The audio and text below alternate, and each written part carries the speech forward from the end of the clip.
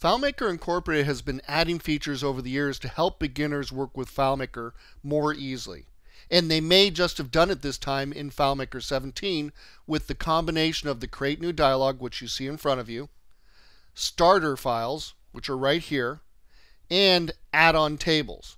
Now, most of the stuff was already there. The add-on tables is the new feature that really brings it all together and makes it easy for beginners to work with FileMaker for the first time.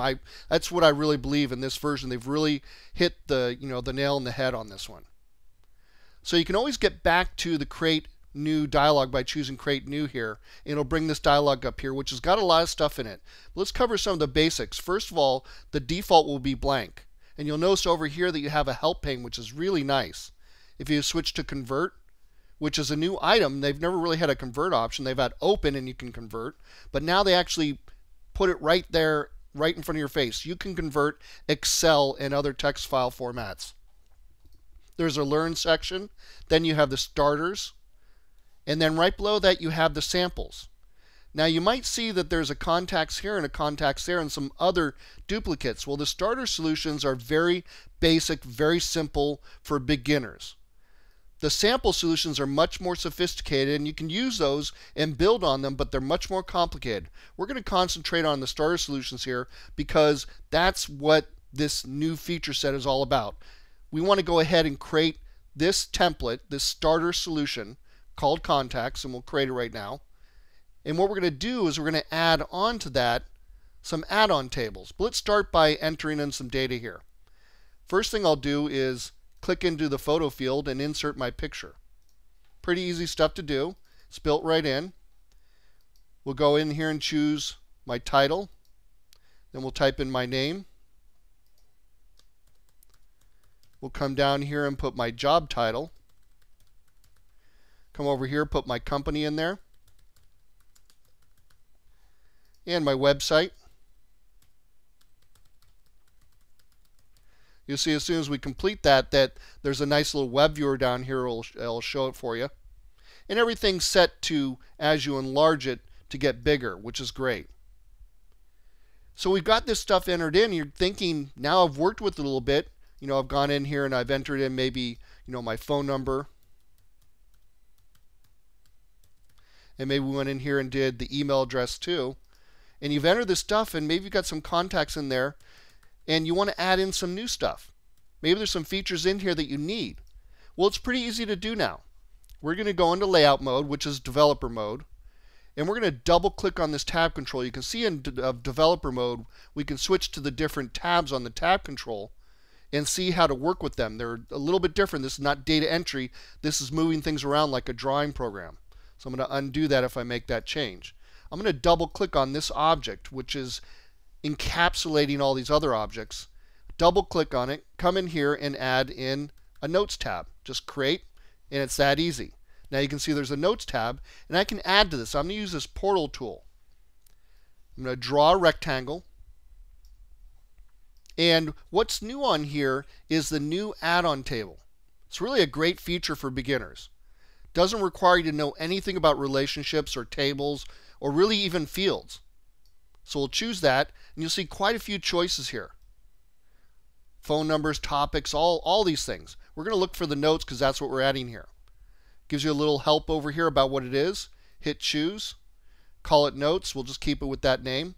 And you'll see it's added it in. If we go back to browse mode, it's done just about everything you want. You come in here and you can add in test note 1.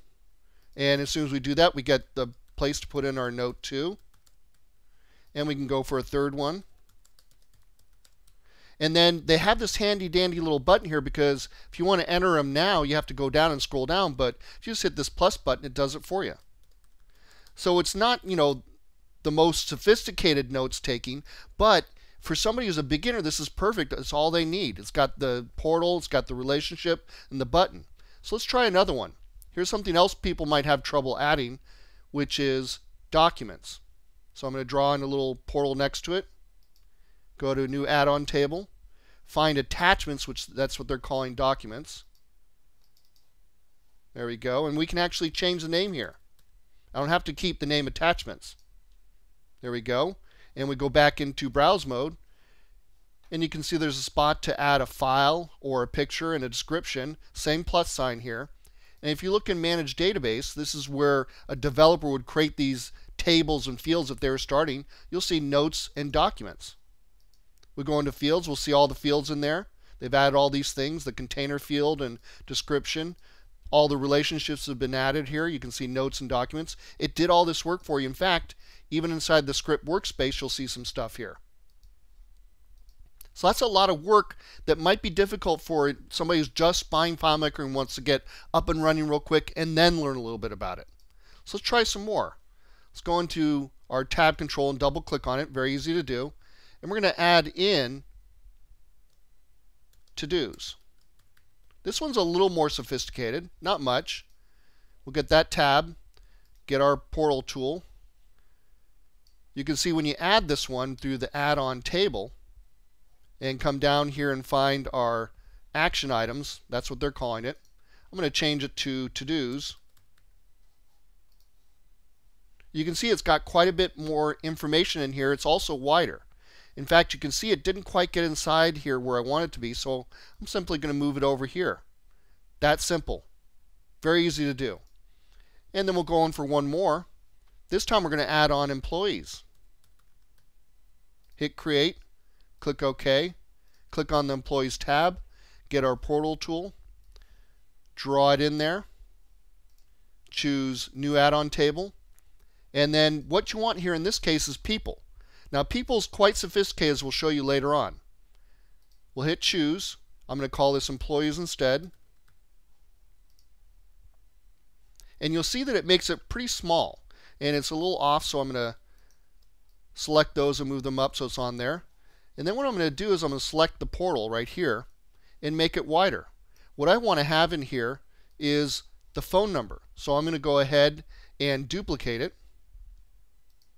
So that field's now been duplicated. And you'll see that inside this employees field list, right, we have already the phone number. There's actually quite a few things in there. I'm just going to add the phone, but they make some fields for you that you think you might need, and it really is handy for somebody who doesn't want to ever enter into Manage Database. So we do the phone, and there's a few things we want to change about it when we duplicate that. There is some placeholder text in there, so I'm going to change that to phone. And that placeholder text shows inside the field so you know what to enter into that field. And then there's a tooltip which when you hover over it is going to show what that contents is. So we put the phone number in there. We'll drag this, make this a little bit bigger.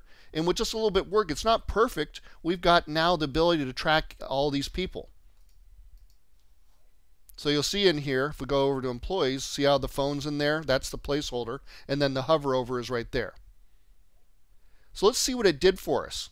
And by doing that, we really first should come over here and try to click into here, but you see we can't click into these. So I'm going to hit this plus button. It works a little bit differently. It shows you a list of all your employees. There are none right now, so I'm going to hit the plus sign and type in Ida Osborne and put in her name, her email address. There we go. Add that person, and they're right in there. So what it's done is it's made a whole bunch of layouts for you. You can see them right here. Notice that it didn't make that for notes or to-dos or documents. It did it for these, and you can see there's an employee layout like you have with your contacts that came with the starter.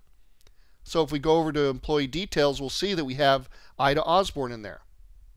We'll see we can go to a list view and look at all the people. There's only one right now. And if you go back into developer mode, into layout mode, you'll see there's actually some hidden ones. There's the chooser, and there's also the add, which we would add the phone number in here so you could add that phone number right away. And you have some other layouts here, so assignments. This is just really the join table. In fact, when you look in Manage Database, this is why this one's so much more complicated. You want to, maybe not your first attempt at adding in an add-on table would be, the people one. But you can see how to-dos is connected directly up to contacts. Same with notes and documents. They're directly connected. But in the case of people, there's two tables here. So it's a little more complicated. It's called a join table. You'll learn about those later, but it's much more sophisticated. So that's what this table represents, is the join here.